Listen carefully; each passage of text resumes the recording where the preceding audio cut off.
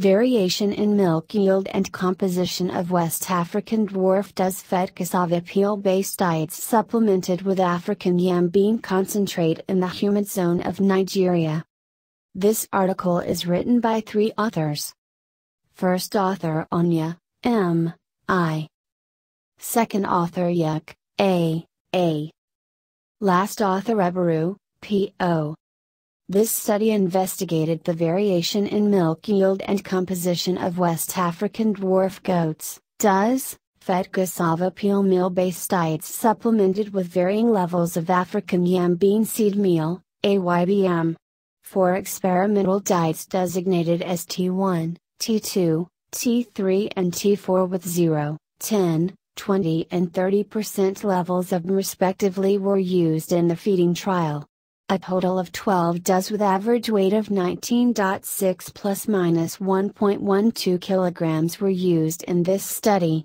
The does which were in their second to third parities were randomly divided into 4 groups of 3 animals each. Each group was assigned to one of the experimental diets in a completely randomized design, CRD, experiment.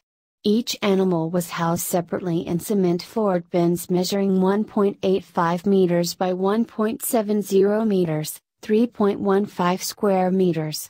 Dry hay material was used as bedding. During the first 4 months of pregnancy, the does were zero-grazed with forage consisting mainly Penistum purpureum, Bueria phaseoloides and Centrosma pubescens. Daily dry matter provision for each animal was based on 3% body weight.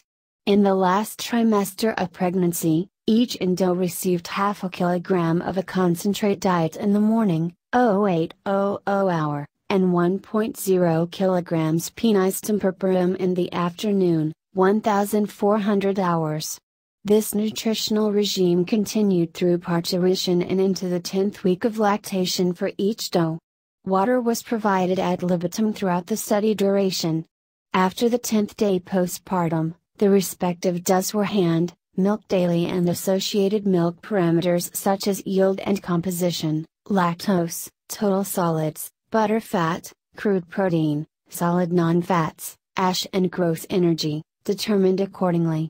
Correlation coefficients were computed and simple linear regression was used in ascertaining the relationship between the parameters, constituents and goat milk. Results showed significant, P0.05, differences in weekly variations in milk yield, 1.88 to 3.32 kilograms, and constituents, 4.05 to 4.52% lactose, 0.87 to 1.06% hash and 3.89 to 3.53 megajoules/kg energy. The milk yield generally rose with time postpartum and reached peak yield, 3.32 kilograms, in week 3 before declining. There were however significant differences, P0.05, between the peak yield of week 4 and yield obtained in the 7th, 2.43 kilograms, 8th, 2.43 kilograms, 9th, 2.55 kilograms, and 10th, 1.88 kilograms, week, respectively. Milk yield was negatively and significantly correlated with total solids, R equals minus 0.59, P0.05, crude protein, R equals 0.71. P0.01, solid non-fats, R equals 0.87, P0.01, and milk energy, R equals minus 0.79, P0.01, but poorly and positively correlated with butter fat, R 0.01, P0.05, and lactose, R equals 0.42, P0.05.